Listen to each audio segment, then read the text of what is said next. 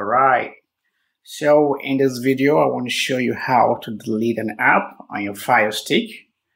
So the first thing you want to do is to get your remote and now press the home button on your remote.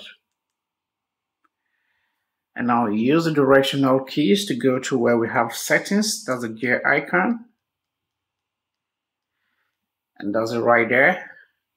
And now scroll down to applications and click.